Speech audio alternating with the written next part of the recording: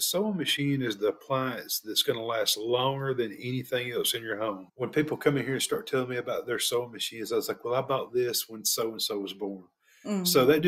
that goes to show you how big of a deal it is when a customer buys a new sewing machine, because it's like a era of their life, you know. Hmm. Hi, this is Kim from Dorothy's Daughter. Today I have the privilege of interviewing Brad from Ken's Sewing Center. And they are a sponsor of this channel. So sit back, grab your cup of coffee, and let's get our sewing machine questions answered.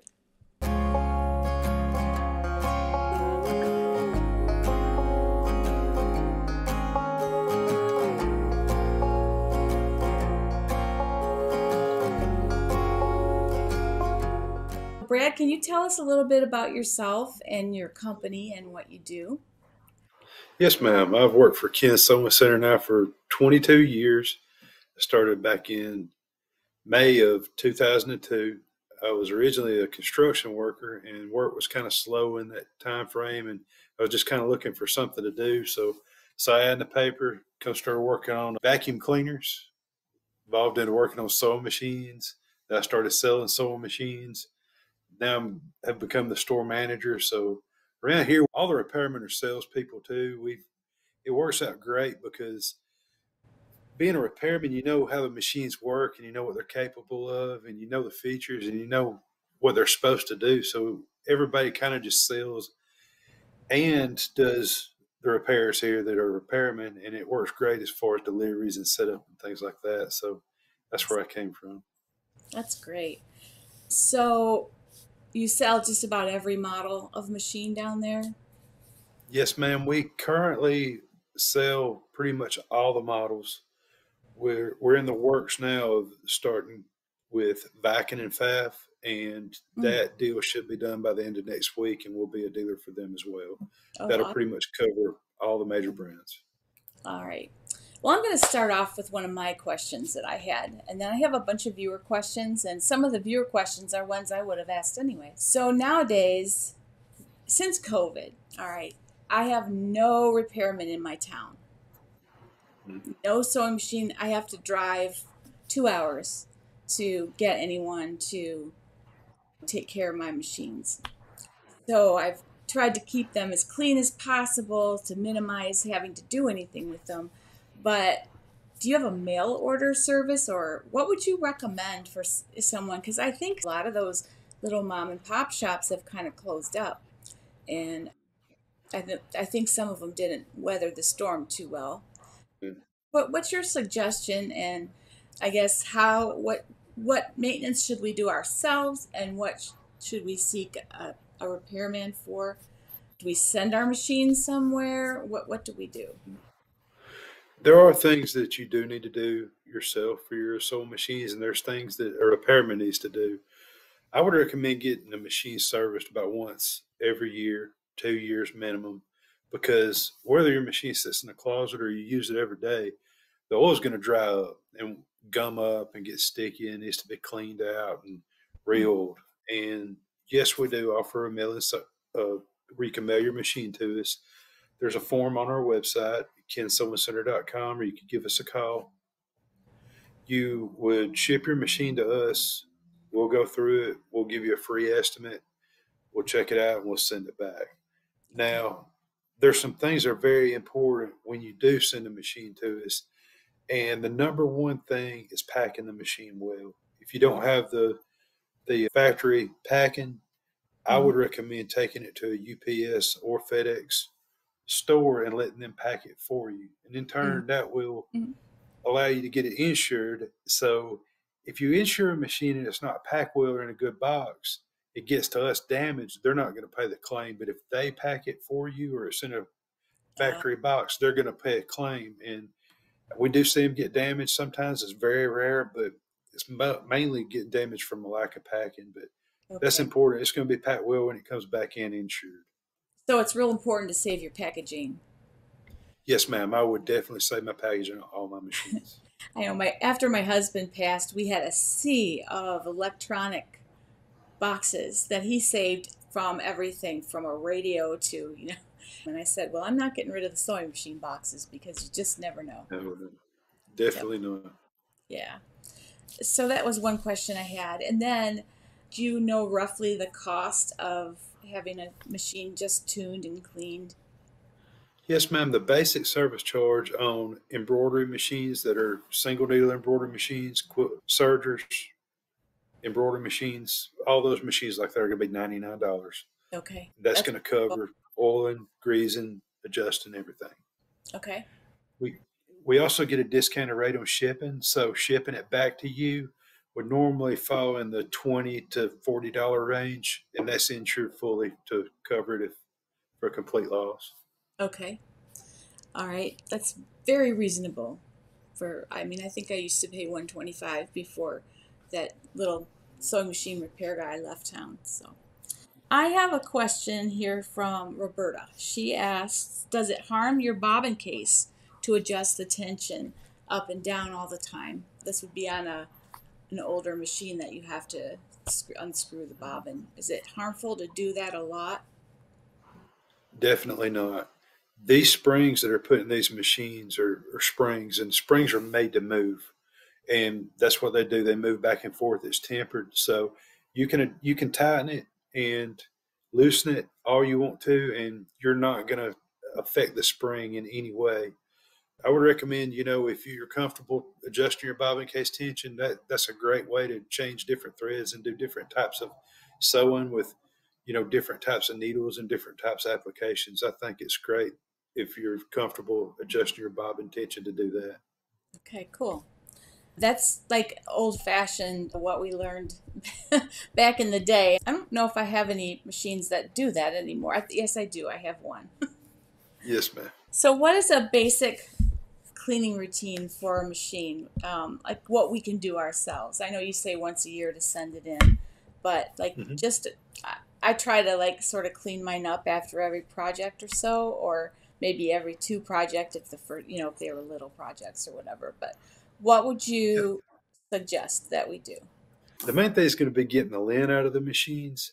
So if you're sewing on something fuzzy or it's got a lot of lint, I would recommend taking that needle plate off and brushing it out, blowing it out, or vacuuming it out. Just getting all that stuff out of there, because that lint, once it mixes with oil or mixes with, even lint by itself, it packs together. As it packs together, it gets like concrete. When Mm, it gets in between those feed dogs and the feed dogs start hitting the plate and it just starts packing it down, it's pretty much metal against metal. And that's what damages machines more than anything, is that lint build up inside there. There are machines that can be oiled. There are machines that are not supposed to be oiled. I would look at the manufacturer's recommendations on that and oil it according. There's some machines that only a certified service person would need to oil, because if you get oil on some of these sensors or some of these encoders, it could cause you major problems. But always go by what the manufacturer says. If you got a question, mm. you can give one of us a call here too, and we can walk you through doing it. We can explain to you, what you can and can't do. We'll be glad to help you. I have a Skyline 7 Janome, and Hmm. I think the manual says not to oil it, and then I've seen videos online where it says to just put one drop of oil there underneath the bobbin case. Is that something you should? Yes. Yes, ma'am. It's fine to do that. It is good to do that. I know a lot of all the Janome machines, you can put that drop of oil inside that bobbin case. Janome and brother Juki for sure. Mhm. And it's going to tell you when to do it. You're going to hear it. It's going to, you're going to be in tune with your machine. You're going to hear when it starts to chatter or make a little Mhm. extra noise. It's okay to put that drop of oil in there. But when you start putting oil in different places, like under covers and things like that, it's when you run into a problem. But yeah, I would recommend oiling it like you're talking about I have on a Juki periodically. serger, and it came with oil, so I know it's okay. And Yes, so I kind of just hit the all the moving parts after I clean it. exactly. And honestly, it'll sometimes just stop performing, and then cleaning it'll be fine then. Yes, ma'am. It's But like so when I that get my car serviced or my truck serviced, it always seems to run better. I don't know if it's in my head or not, but you can tell a difference when a sewing machine comes in here and you run it, and when you get done running it, and it sounds like it's supposed to, and everything's free. It's so many little small moving parts that need oil. But yes, ma'am, there oiling it does a lot of good. Okay. Very good. Canned air, yes or no? Yes. Yeah. Before we got our air compressors years ago, we used canned air. Canned air is dry air. It has an accelerant in it. If you turn it upside down, you'll see the accelerant come out, and it will be in the form of pretty much ice on whatever it gets on. But it's completely dry. It dries instantly. I would recommend not turning it upside down. Use it. Use the nozzle. Blow it out. I would try to, when I blow it out, not blow and try to blow them out of the machine. Just Hmm. small sprays to keep it from going down into the machine, getting back in there further. But yes, it's fine to use. There's some places that you can't brush out. Air is going to be a good way to get it out. That's what we use. So I have one of these little vacuums. So Yes. brand is Simplicity, I think. Okay. And it Yes, has ma'am. this has holes where you can actually control and make sure that you don't get too much suction. And Yes. then I have a Yes. bunch of these little this has a brush on the end. Is it okay to use these or like maybe brush? 100%. Okay. Yeah, those little micro attachment kits, we sell them. I think they're $20, and they'll Mm-hmm. fit any type vacuum cleaner you have. There's adapters that go on there, and they fit onto your vacuum cleaner. You go on our website and get them. But yes, I would really Yeah. recommend that. I had gotten the tubing and stuff and used it on my home vacuum cleaner for a while. And then after it was just a pain to drag it in here. So Yes, ma'am. I just got this little guy and I just put it underneath my machines and pull it out every time I sort of, especially my serger because it really gunks up really fast. Yes, ma'am. That's perfect. That's great. And I sort of saw videos online that do that, but I guess I never really asked an expert. So Yes, ma'am. okay, Deanna asks, I know that everything about use and cleaning of machines is in hours of usage, but at what hour is it time to replace a machine? It can't be that it just doesn't work. It must have a time limit, like a 1, 2, 3 hour runtime.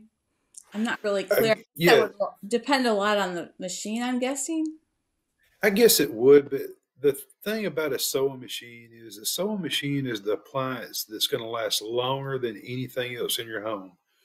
Every family's got the old black sewing machine in the cabinet that belonged to the grandmother or come from Hmm. years ago that's like a family heirloom.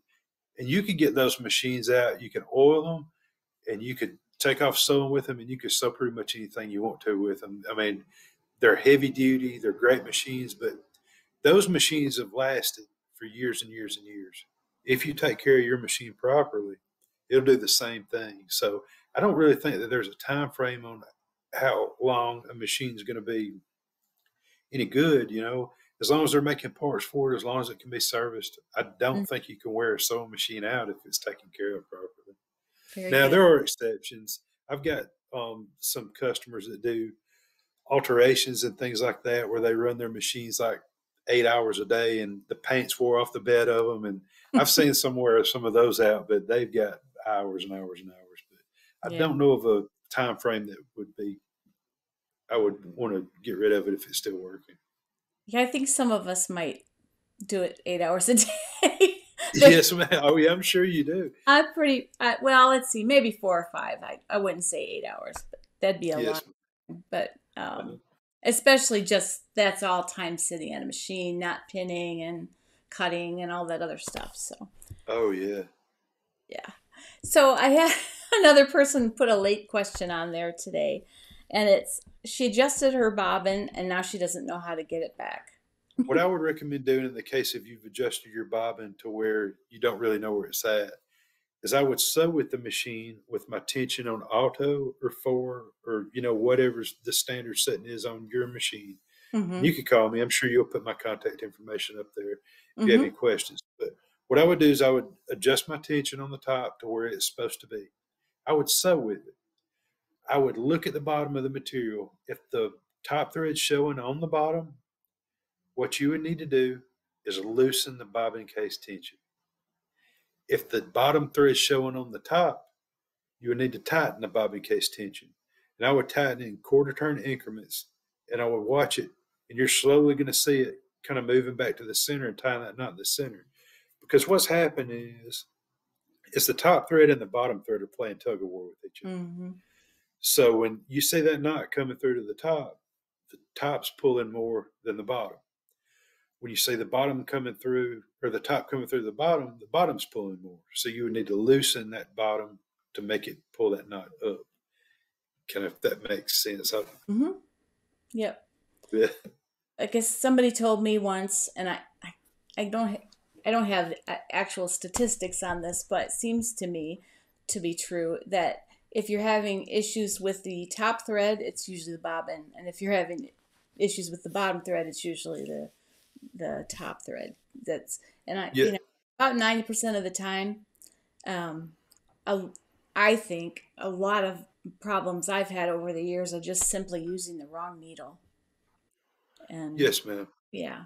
That does, and there are defective needles. Sometimes needles are problematic, and the easiest way to fix your machine a lot of times is putting a new needle in it, unthreading the top of the machine, and rethreading it back completely. So that solves a lot of problems. And Mm-hmm. but yes, ma'am, your needle that's the first thing I change when a machine comes in. I put a new one in it, and we start from there. Okay. Very good. Okay, so let's switch gears to purchasing machines. And I know you have a store and you are a sponsor of this channel, so I do need to disclose that as I'm speaking. But Yes, ma'am. I my next purchase, I think, is going to be a new cover stitch. I have a brother that is like basic, basic, basic. It's one that's pretty highly rated, but it does not. I mean, it has zero bells and whistles. It's Yes, I'm kind of outgrowing it, and so what? Because I hear different things. You know, I love Janome, but then I've heard sometimes their cover stitches aren't that great. Or is there a brand of cover stitch that you would recommend? yes, ma'am. In a cover stitch machine, there's three brands I would recommend, Okay. and not in any kind of particular order. I don't guess because they're going to be equal as far as the quality goes, in my opinion. I would say Juki, Janome, and Babylock are going Okay. to make your three better cover stitch machines. Okay. Janome has a professional grade cover stitch machine that's going to Yep. give you that what it looks like on the bottom, on the top and bottom, if you would like, for decorative type sewing. Mm-hmm. Um, and Juki is just an all around workhorse machine. And Baby Lock's going to have the self threading machines that are going to be great. But for somebody like you that does sew for 8, 10 hours a day, those machines are going to hold up. Okay. Baby Lock has the air thread even for the cover stitch. They do, yes, ma'am. Wow, that's awesome to know. Mm-hmm. Yeah, I've been kind of doing my homework lately, and I think probably sometime later this year I'm going to invest in a new one. And I have a friend who was called me wanting to know about. She wants to learn how to sew. What she particularly wants to learn how to sew are dog beds, which she wants to sell, and she wants to make them out of denim. So, Yes, you need to have something that'll go through, heavy.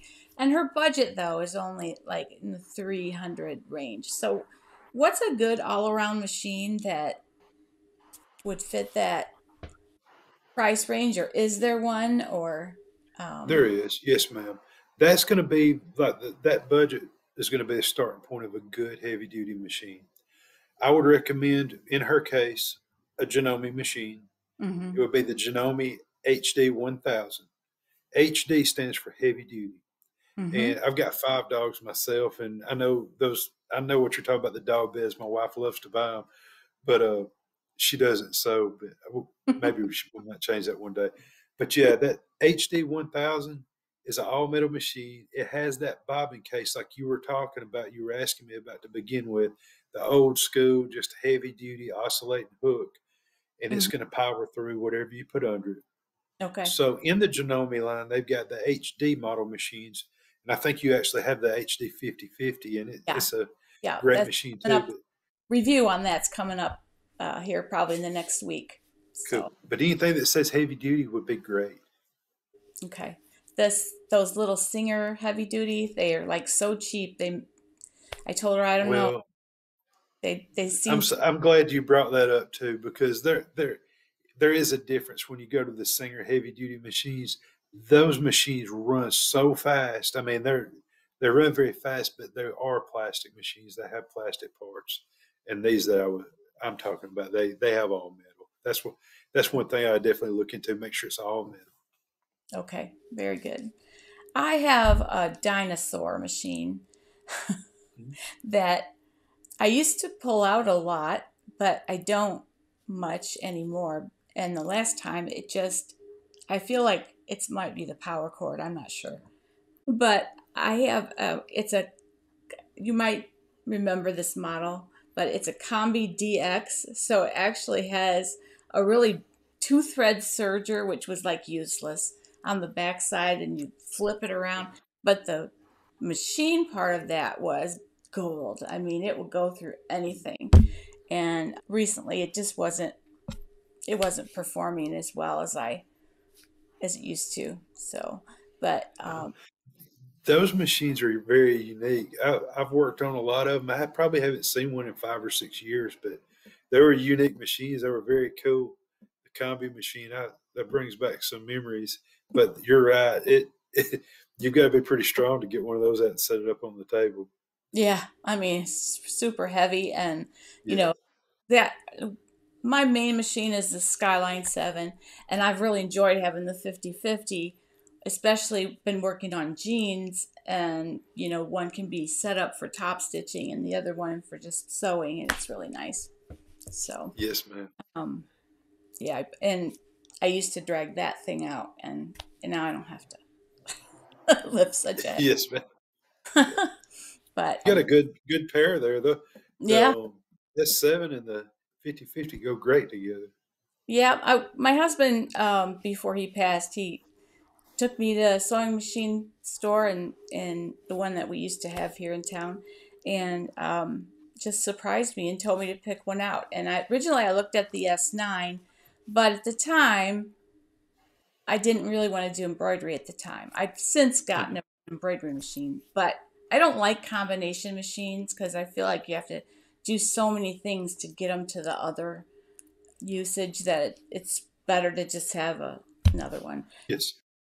But it seemed like it was almost the same except it didn't have the embroidery. So I'm Yes, very, ma'am. very That's happy. right. I've had it for probably 4 years now, and I love it. Yeah, it's a great machine. So is this 50/50 for somebody who doesn't have the budget for a Skyline 7. It's Mhm. I haven't had put anything in there that it hasn't sewn through yet. So Yeah, there. and it's a great machine to take to class too. I don't know if many people you have many classes in the areas where people are watching, but it's something that you can pick up. Probably weighs 14 pounds and take to class with you, and all Mhm. your feet.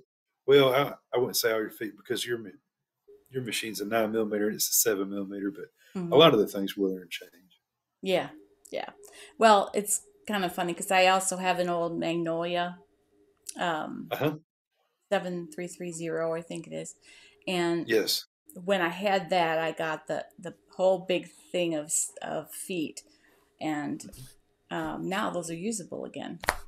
So Yes. Yep. yeah, so that's kind of nice. So if you want to accumulate the sewing machine, the serger, the cover stitch, what order would you buy those in? Of course, you have to have the sewing machine first, but would you get the Yes. serger next and then the cover stitch, or would you try to get one that had serges and cover stitches? I know Babylock has some that do that. They do have them that do that, but kind of going back to what you're saying, that when you get something that does multiple things, there's so many things you got to do to go from one point to the other. And in my opinion, from working on the machines and selling them and demonstrating them, I, I like the idea of having a separate serger and a separate cover stitch machine. Hmm. Because when you get a machine that's going to do both, it gets very complicated because instead of having two loopers, you're going to have three.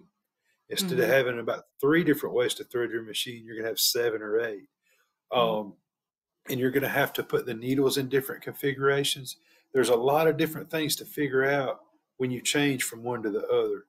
Hmm. And it seems like it would be easier for me to just hop from one machine to the next. Now, some people may not have the space, and that changes everything. But Mm-hmm.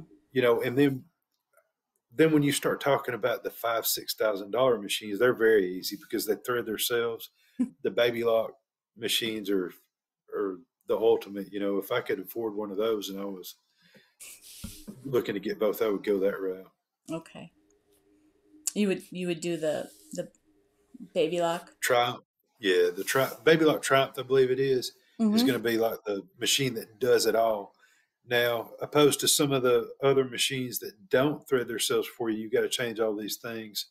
They're very complicated. But if I Mm-hmm. was you looking at getting into sewing and I was going to get, like maybe a $600 serger and a $600 cover hem machine, I would do that before I spent $1,100 on one that did both, I Okay. guess. That's really good advice, I think.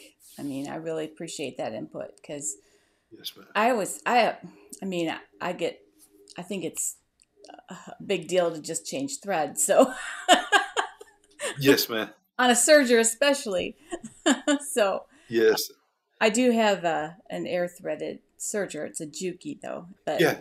The that is, Juki's great. We sell yeah, it those. is a very nice serger. But like I said, it definitely tells me when it needs oil. For Yes, sure. ma'am. Yeah.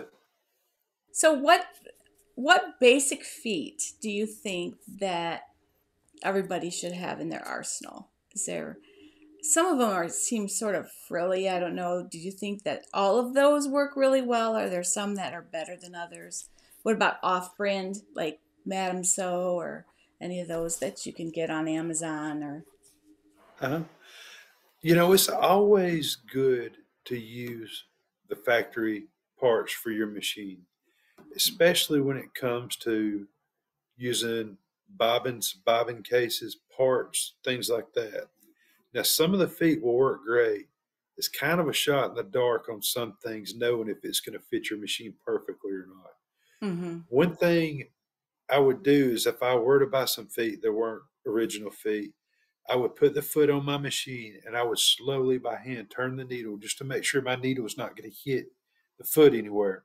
Mm-hmm. And then I would just make sure that, it functions properly. Nothing's, I'd go zigzag from side to side because if you hit your foot with your needle, you've got a good chance of knocking it out of time or breaking something. And Mm-hmm. it's not really worth the money you saved for that kind of thing to happen. How can you tell if a machine is out of time? Well, a machine being out of time, we've got gauges that we check it with. First of all, depending on how bad out of time it is, you can see it with the naked eye with just by looking at it. The way the timing works is when the needle goes down, the hook comes around the back of the needle and grabs the thread. Mm-hmm. If the hook doesn't come around the back of the needle at the right time, it's going to miss the thread. So we're Okay. checking the timing of the needle to the hook. Then the feed dogs have to be in time with everything to feed at the right time. Because if they feed when the needle's down, it's going to break the needle. If they feed Mm-hmm. while the needle's up, it's going to advance the material. Then we have to check the time of the zigzag. We got to make sure that it zigzags in the right time. There's so many things you look at when you look at timing on the machines that it's not just as simple as just the needle and the hook together. Everything starts at one point and it has to work together. Is this true And with the, for the newer machines too, or is this just mostly older machines that? it is true for all machines, but I have a lot of customers that are scared of the electronic machines. But what I will say is the older machines, like you're talking about, the mechanical machines, you've got a power source and everything runs from that power source and it has to work together as it goes. With an electronic machine, it's going to have electronic motors that do all these different things that the gears would do in our, mechanical machine. So Mm-hmm. these little motors cost about $22 a piece. You just take one out, put a new one in, and it's self-timed because it has sensors that lets it know. So the repairs Mm-hmm. are really easier on the electronic machines than they are, let's say, on your old touch and sew Singer from the '70s that you've got to go through and time all the gears and everything like Funny you should mention that particular that. one because that's the machine that I grew up learning on. It, it was my mom's pride and joy, and I hated it. I hated that machine. Yes. much. I saved all my babysitting money and bought a Kenmore of all things. But Oh yeah. it was a good, it had the cams and it was a good little machine for me just with starting off my first big purchase all myself. Yes, ma'am. But Yeah, I learned how to work on sewing machines on the touch and sew. They said, "All right, here you go, change the gears in it." So I learned quick. Which Ken started this business in 1971, and he worked on these machines. He went to Switzerland. He learned how to work on the Odell and the Swiss machines, and he was a really good mentor. And he taught me how to work on these machines, and it just I just really appreciate him. that's awesome. It's nice to have a resource to call, like you said, and a place to send your machine if something happens. Yeah, Um, and I was just thinking about something. The first question you asked, I guess I should have mentioned this when you asked that, but mhm, you ask about people that don't have somebody that locally that can work on their machines. mhm, We've got 4 full-time repairmen, and we spend a lot of our time on the telephone. So we have a lot of people call. They'll say, "Okay, I've got this problem." We can fix a lot of problems over the phone. We can help you fix your machine in a lot of cases. When we do this, we're going to ask a lot of questions, mhm. and we want you to call and don't get offended if we start asking you real basic, simple questions. But what we're trying to do is we're trying to paint a picture in our mind of what you see because we can't see what you see. So if Mhm. I ask you, like, is the thread here? Is the thread there? Send me a picture of it or something like that. I'm just trying to paint a picture of what everything looks like. 9 times out of 10, I can say, okay, here's what you need to do. You need to take your plate off, take your bobbin case out, move this screw, put it back in, give it a try. It Mhm. got better. It got worse. If it gets worse, it's no big deal. We know we went the wrong way. We could go back the other way, but we help a lot of people over the phone. And anybody out there, feel free to call us if you have an issue. Oh, And that's a lot of awesome. times we get you back going. You might be inundated with calls. A lot of time on the phone. Those calls might turn into customers too. You never know. Oh, my other question was, so serger needles are different, correct? Yes, ma'am. Okay. Now my They're, Juki takes regular sewing machine needles, is what it said, and they seem to work in there, but the cover stitch does not. And then the embroidery needles are just a type. They're not a different size, are they, for the embroidery machines? there are a lot of difference in the needles. You've got a system number.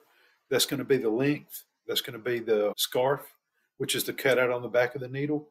Mm-hmm. And pretty much all these machines are going to be the same system needles. Your embroidery and your serger is Mm-hmm. probably going to be a 13705. And like the HE at the end is going to stand for embroidery. It's going to be the cutout in the eye of the needle, mainly for the needle threader.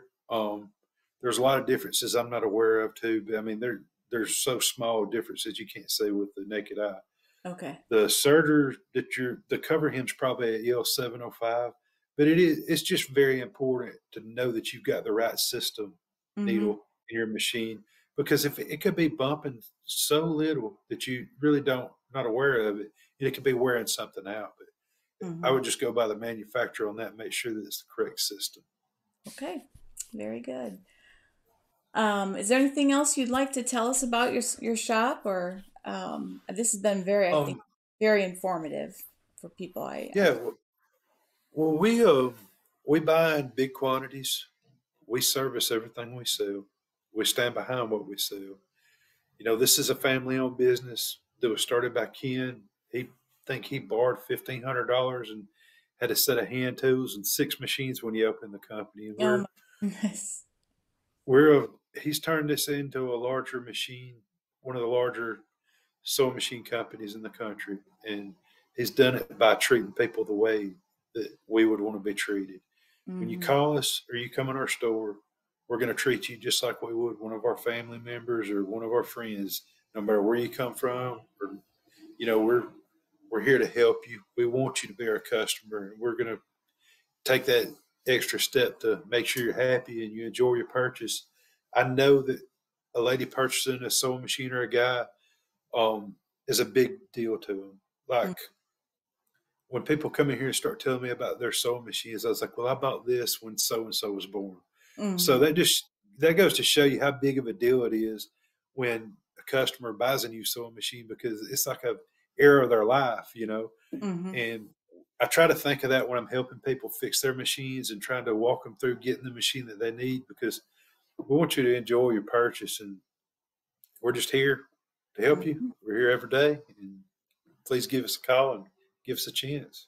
I can testify to that being true because somebody there actually helped talk me down off the wall when I dropped a screw down inside my embroidery machine. That I Yes, have ma'am. I It have a happens. baby lock flare, and I bought it from your company, and I had a thread nest, so I would take the throat plate off, and one of the throat plate screws fell in underneath everything. Oh man, that was quite. I thought, well, I could Oh just yeah. there and so she was going to help me order a new screw.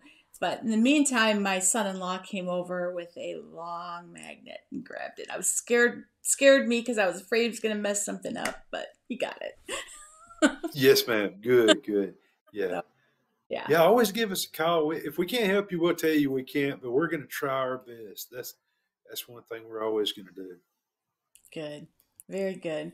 Well, thank you for joining us today, and I think this has been very informative. And how can people contact you? I can put it down in the description, your Yeah, contact information. they can call us at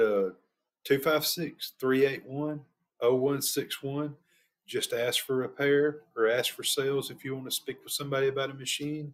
We sell pretty much all the major brands. We got all the parts for all the major brands, all the attachments and accessories. You can email us at info@kensowingcenter.com. My personal email address is brad@kensowingcenter.com.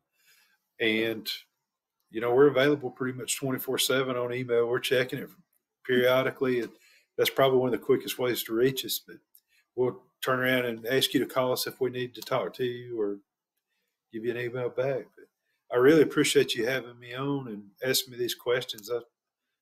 I like being able to maybe help a few people out there, but maybe I've been able to answer what you needed. Yeah, I think you helped a lot of people. Your sewing machine is like your car, and you want to take care of it.